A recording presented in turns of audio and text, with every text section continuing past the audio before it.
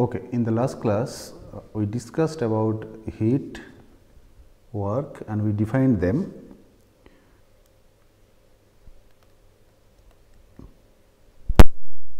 So, in the last class we discussed work, we discussed heat, we discussed first law of thermodynamics,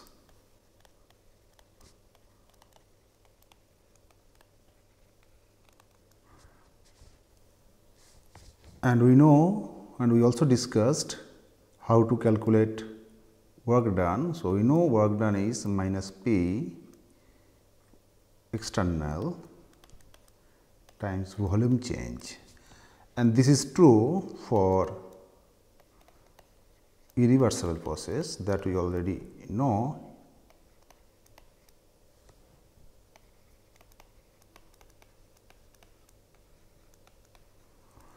And for reversible process, W is nothing but minus P times dV. We can substitute the value of P depending on the type of gas. For ideal gas,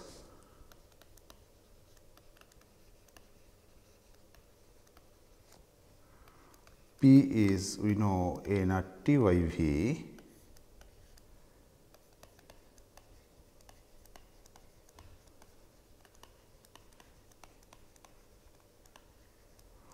and if we substitute the value of P, we get W is minus A naught T ln V2 by V1, where V2 is the final volume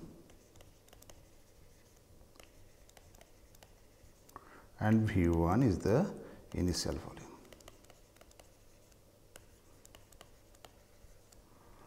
And this expression is varied for ideal gas and isothermal process. This is for isothermal process.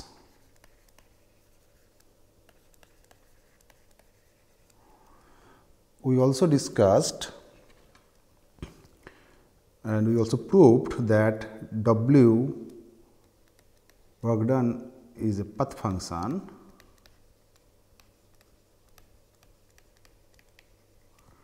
and internal energy U is a state function.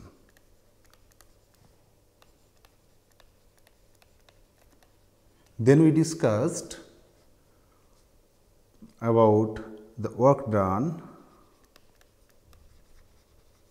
for adiabatic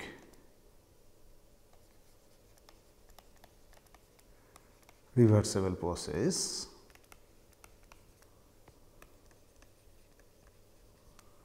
and we ended up with an expression like P V to the gamma is constant, where gamma is Cp by Cv, that we know. Okay, so today we will start with what would be the work done for irreversible adiabatic processes. Okay. So, work done for adiabatic irreversible processes.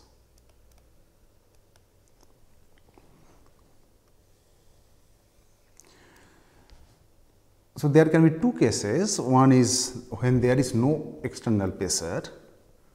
So, when there is, so case 1,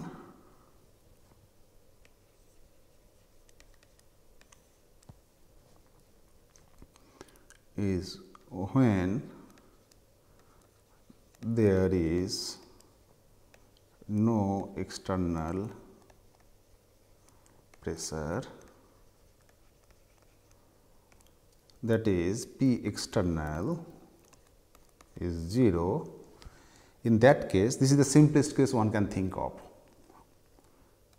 So, in that case we get W is minus P external delta V, that is the general expression for calculating work done. So, you get 0. Okay, so work done is 0 and the process is adiabatic one. So, Q is also 0 as the process is adiabatic.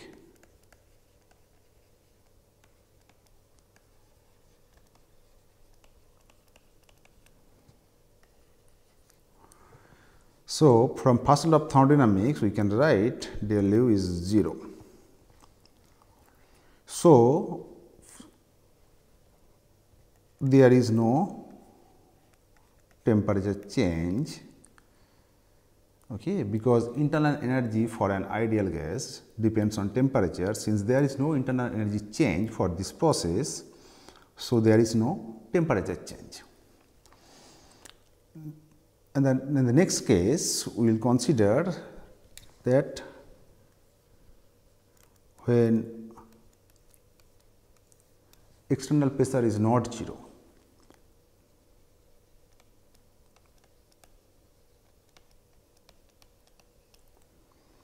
so we get W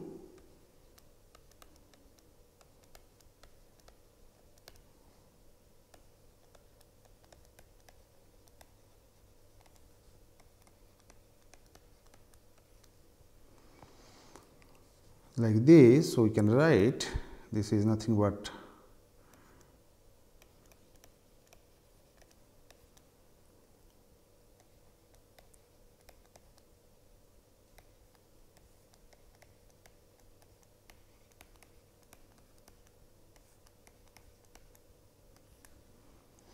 okay, and we can write delta U equals to W for adiabatic process we know.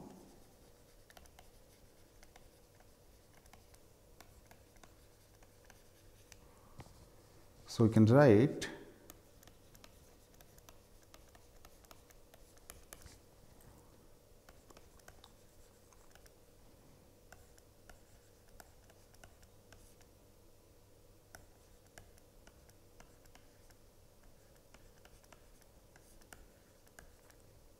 like this. So, we considered three different cases for calculating work done. First is isothermal reversible process, where W we can write like minus n RT ln V2 by V1. Then we considered work done for adiabatic process, and for work done in adiabatic process we will have two different types of work done. Like first one is isothermal process, first one is reversible process, and for reversible process we get PV to the gamma is constant, and for irreversible process we get two cases. When the simplest case is when the external pressure is 0, in that case we get there is no internal energy change and there is no work done also, and when external pressure is not 0, in that case we get this expression Cv T2 minus T1 equals to P external times RT1 by P1 minus RT2 by P2. Okay. Next, what we do, we will compare the work done between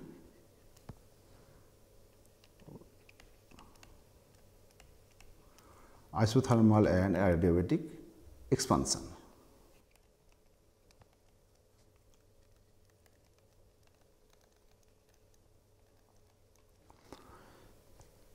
So, we will start with we will consider that we consider ideal gas.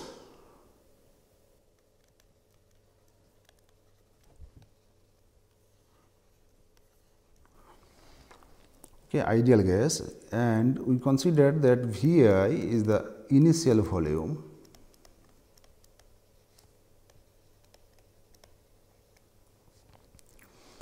Pi is the initial pressure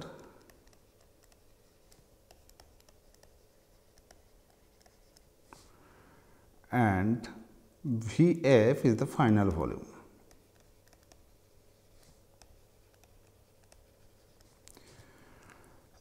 And P iso is the final pressure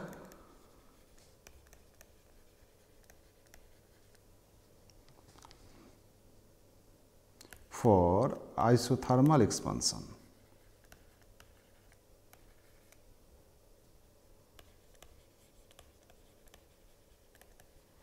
And P area we considered as final pressure for adiabatic expansion. So, we started with same initial volume and same initial pressure, and we reached to same final volume for both isothermal and adiabatic processes. So, pressure has to be different. So, we will calculate final pressure for isothermal expansion and final pressure for adiabatic expansion. Okay. Once we get that, we can easily calculate the work done for isothermal process and work done for adiabatic process, and then we can compare between them.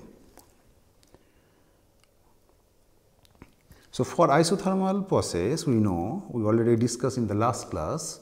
For isothermal process,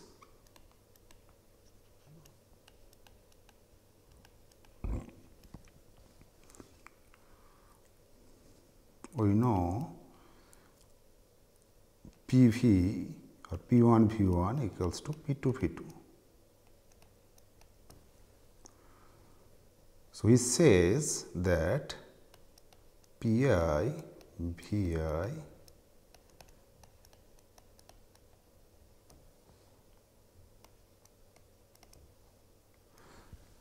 so this is from Boyle's law. We know that for isothermal process Pi times Vi equals to P iso times Vf. For adiabatic process,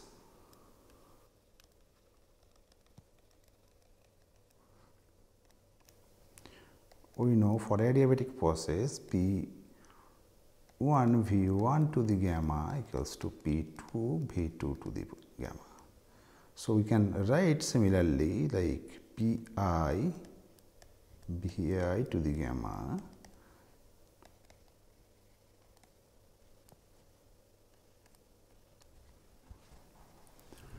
Okay, so these are the expression we get. Okay. Now, from here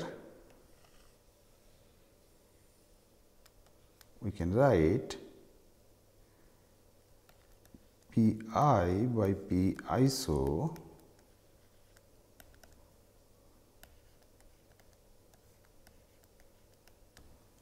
like this, and from here we can write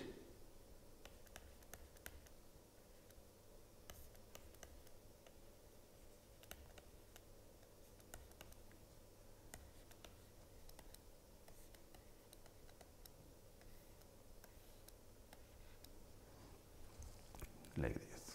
Okay.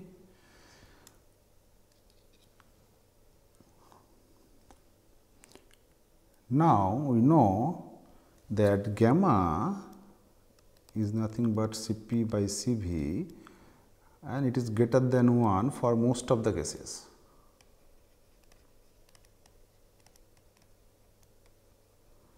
Because Cp is greater than Cv for most of the cases, that we know. In that case, we can write that Vf by Vi to the gamma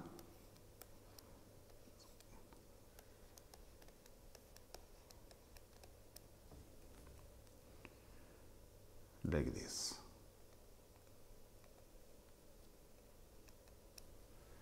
Okay. So, we get this. So, this tells us that Pi by P area is greater than Pi by P iso. Okay. So, we get that P iso is greater than P area. So, what do we get? We get that we started with same initial volume for both the processes, and we reached to the same final volume. Okay. Initial pressure was also same for both the processes, and we obtained that for isothermal process the final pressure is higher than that adiabatic process. So, if we draw whatever we discussed in a simple PV diagram, it will look like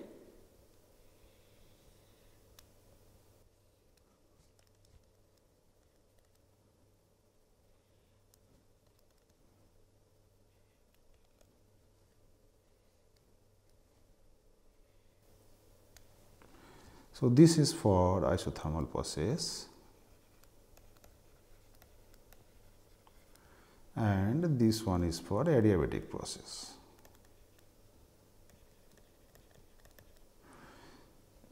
So, this is our initial pressure, this is Pi, this is our P iso, and this is our P adi. So, if we label them as like A, B, C, D, E. So, for isothermal process,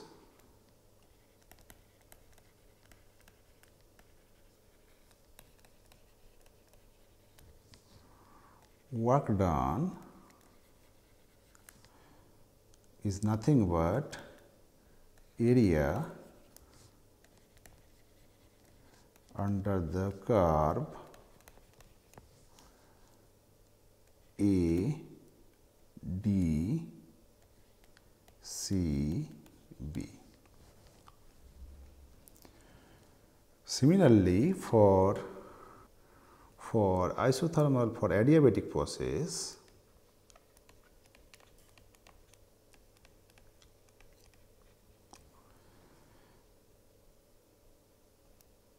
the work done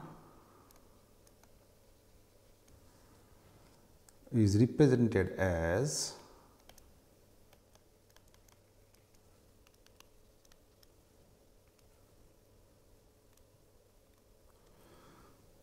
area under the curve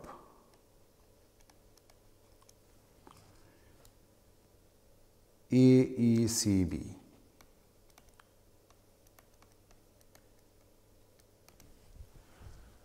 Okay. So, since the area for isothermal process is higher than that of adiabatic process, so work done for isothermal process is greater than work done for adiabatic process. Okay. So, if we carry out a process in isothermal manner, then we get more work done than that of adiabatic process. We can do very similar exercise by starting with same initial volume. Similarly, we can prove similar fashion. If we started with same initial volume,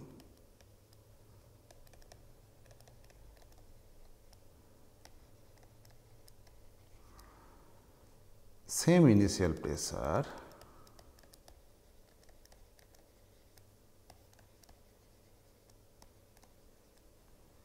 and if we reach to same final pressure,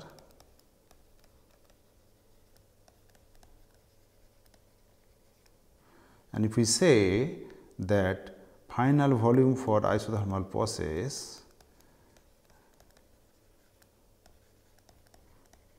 by, if we represent the final volume of isothermal process by V iso,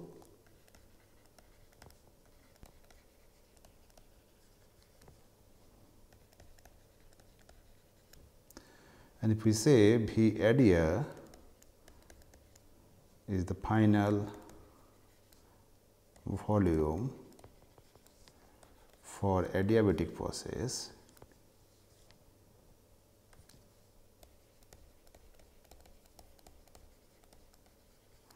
we will get a curve like this.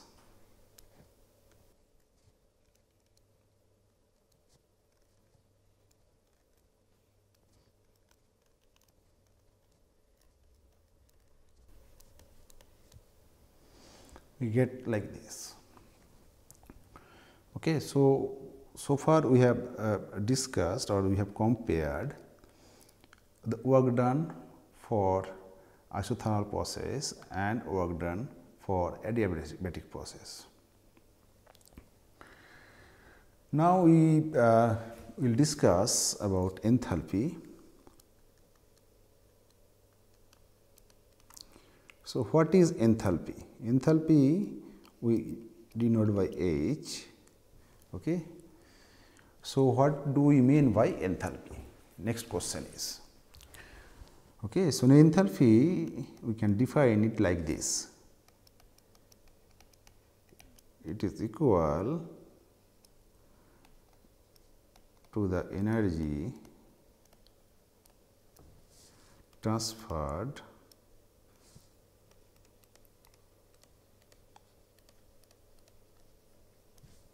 as heat in a constant pressure process. This is very important. Involving only PV work.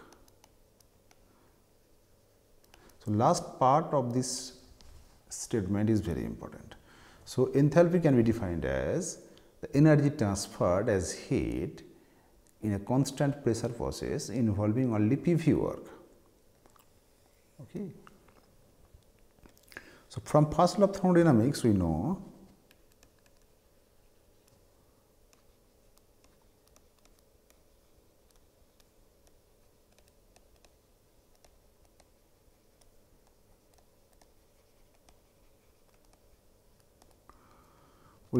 delta U is Q plus W,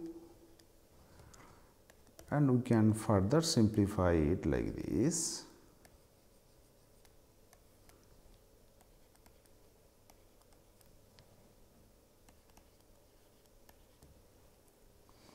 So, if the process is carried out at constant volume,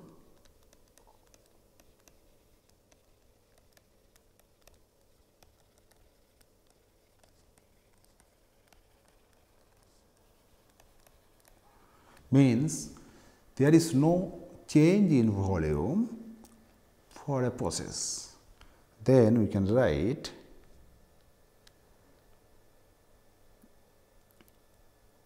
delta U is nothing but Q V. The subscript V stands for constant volume process. So, constant volume means V1 equals to V2, there is no volume change in that process. Okay, so, we can calculate internal energy change for a process by measuring the heat change, provided the process is carried out at constant volume. But we know that many of the chemical reactions are carried out at constant pressure process. Okay.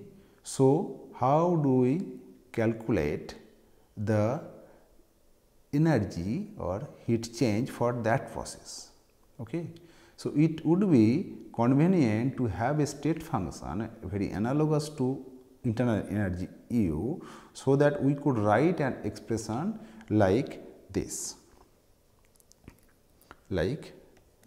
equation 1. Okay. So, for constant pressure process, now let us see what happens if the process is a constant pressure process. For constant pressure process,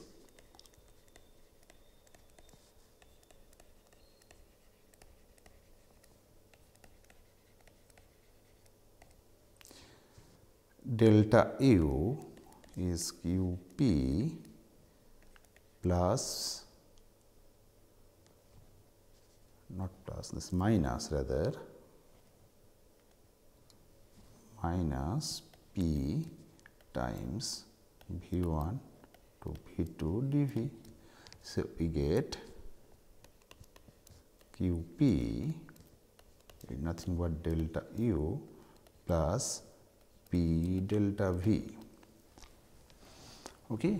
So, for a constant pressure process, heat change, if we denote the heat change as QP, we get this expression. Okay. So, by definition, this QP is nothing but enthalpy change for that process. So, we can write this is nothing but delta H. Okay. So, what we got, we obtained that delta H is nothing but delta U plus P delta V. Okay.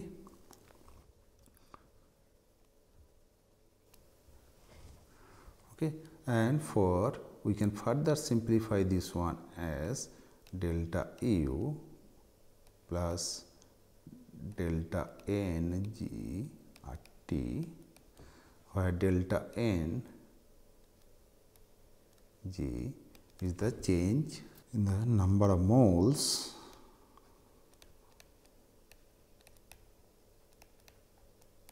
of gaseous product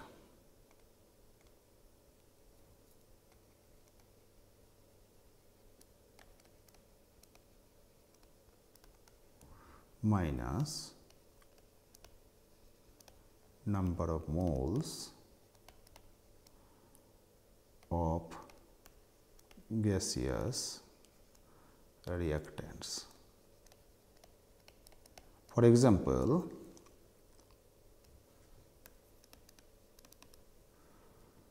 into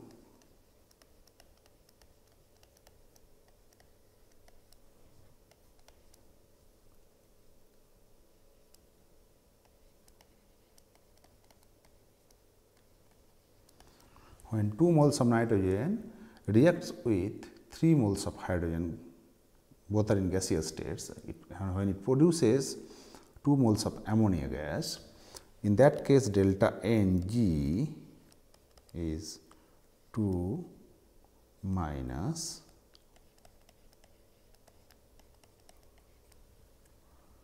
this is one example. Second example is like you can consider H2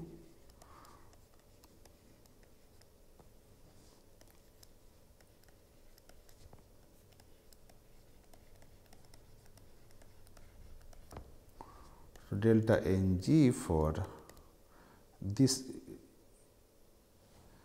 reaction is minus 3 because the molar volume of liquid water is much smaller than the molar volume of gas. Okay. So, molar volume. So, we can safely ignore this 2 term here. Okay. So, since molar volume of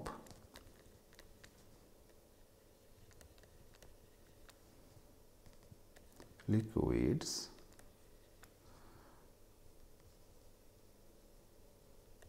are much more smaller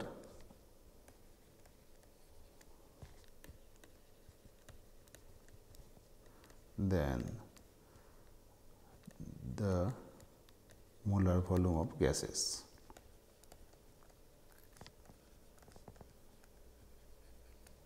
Okay. So, this is how one can calculate delta N G. Okay. Next, we move to heat capacity. How or what do we mean by heat capacity? Okay.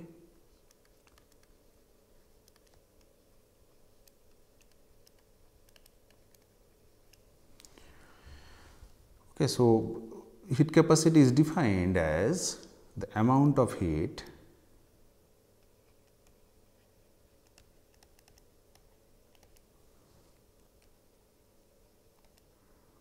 required to raise or to increase the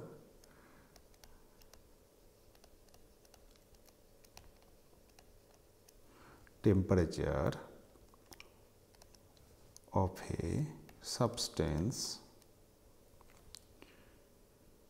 So, the amount of heat required to increase the temperature of a substance by 1 degree or 1 Kelvin. Okay. So, heat capacity, it is defined as amount of heat required to raise the temperature of a substance by 1 degree. So, heat capacity we in general we term as C. So, C is nothing but du by dt. Okay. Now, whether it is an extensive property or it is an intensive property. Okay. So, heat capacity depends on the amount of heat required to raise the temperature of the substance by 1 degree.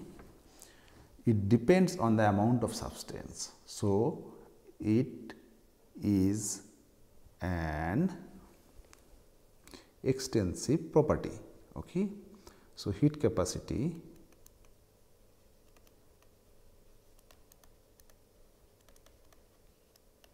is an extensive property because the amount of heat required depends amount of heat required to raise 1 degree depends on amount of substance. Okay. So, heat capacity is an extensive property. Okay. But heat capacity per mole or molar heat capacity is an intensive property, but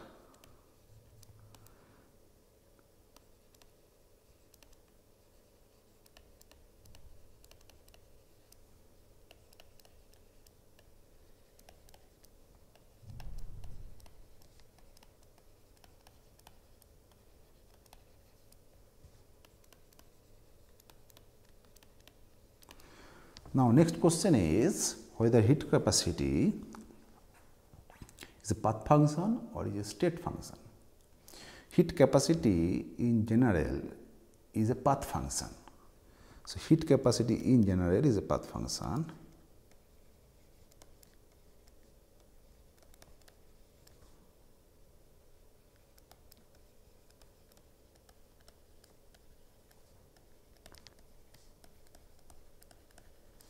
Because we get different heat capacity value if the process is carried out in constant volume process or in constant pressure process. Okay. So, heat capacity depends on whether the process is being carried out at constant volume or at constant pressure. In both cases, we get different heat capacity values. Okay. So, heat capacity in general is a path function, but heat capacity at constant pressure Cp or Cv, they are state functions. Next question is why Cp and how do you define heat capacity at constant volume.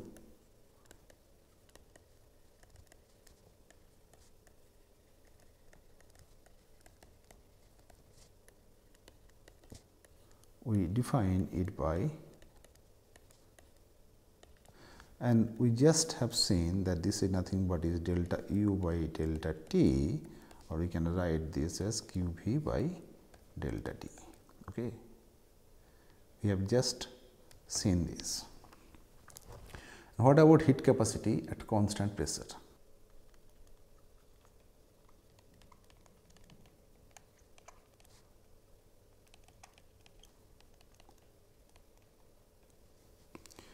So, we define it as Cp, nothing but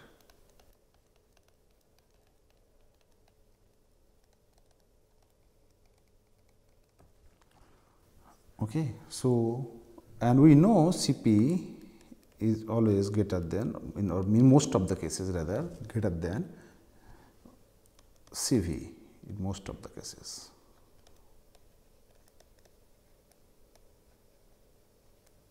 Okay, so what is the relationship between Cp and Cv? Next we will discuss.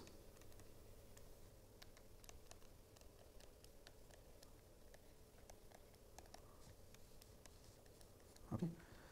Very simple derivation we can carry out. So we know U, internal energy U is function of pressure and temperature. So we can write du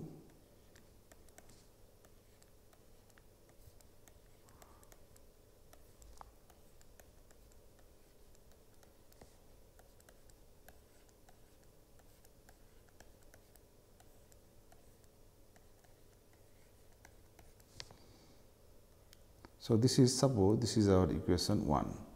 So we know U is function of pressure and temperature. So du we can write as del U by del P at constant temperature times dP plus del U by del T at constant pressure times dt. Similarly,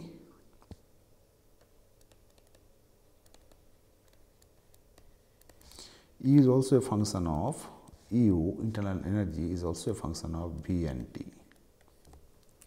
So we can write du in similar fashion. We can write du is del U by del V at constant temperature times dV plus del U by del T at constant volume dt.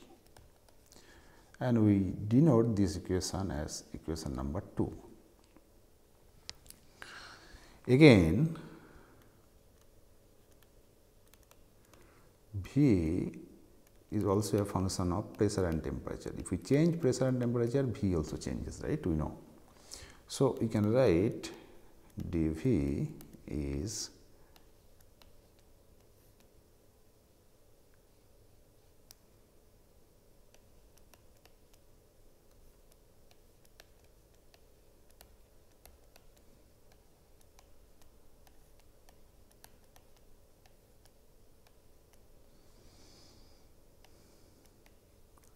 like this. So dV we can write del V by del P at constant temperature times dP plus del V by del T at constant pressure dt. So this is our equation 3. Okay. So if we substitute the value of dV from equation 3 to equation 2, so substituting the value of dV of equation 3 into equation 2, we get du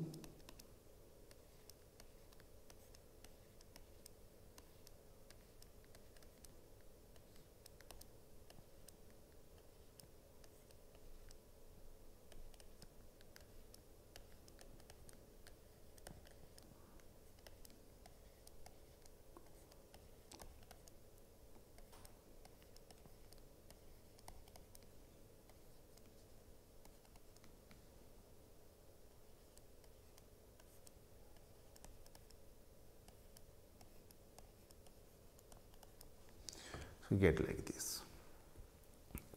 Okay, we can further simplify this equation as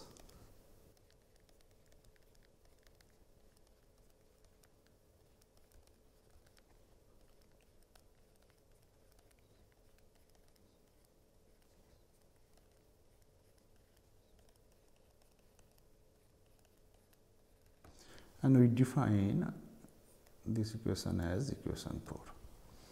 Now, if we compare equation 1 and equation 4,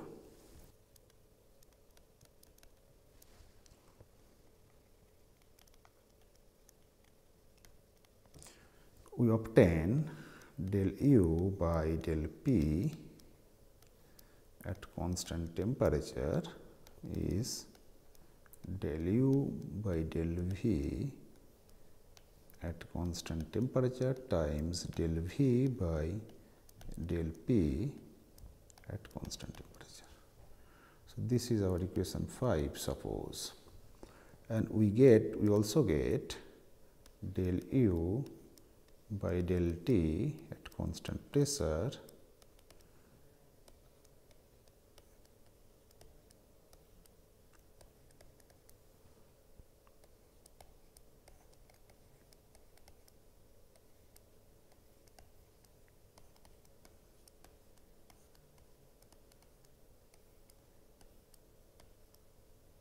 like this. So, this is equation 6. So far we have not introduced the term H or enthalpy. Now, if we introduce the term enthalpy H here, so we know H equals to U plus PV. Okay. So, we get UH H minus PV rather. So, we get del U by del T at constant pressure is del H by del T at constant pressure minus P del V by del T at constant pressure. So, this is our equation 7. Okay. So, from equation 6 and 7 we obtained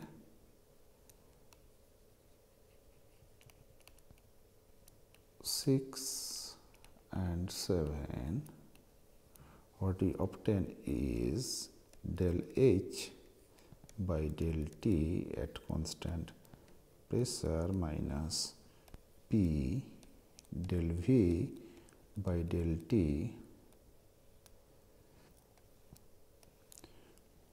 at constant pressure is del U by del V at constant temperature times del V by del T at constant pressure plus del U by del T at constant volume.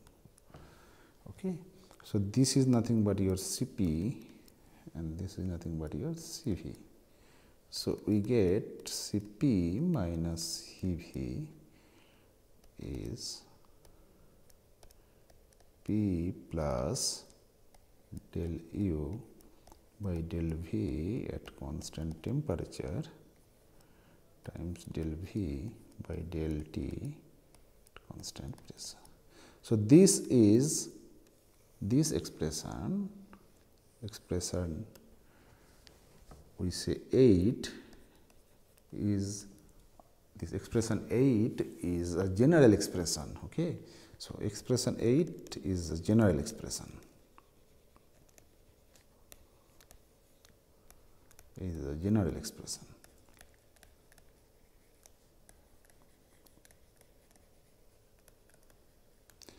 Okay. So, we should remember expression 8 and ideal gas case is a special case. Okay. So, for ideal gas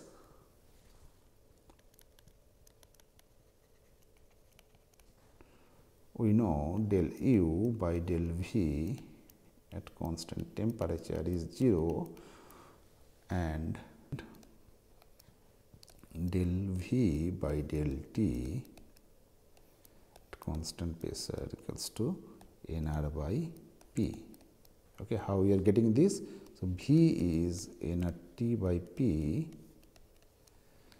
gives you del V by del T at constant pressure nR by.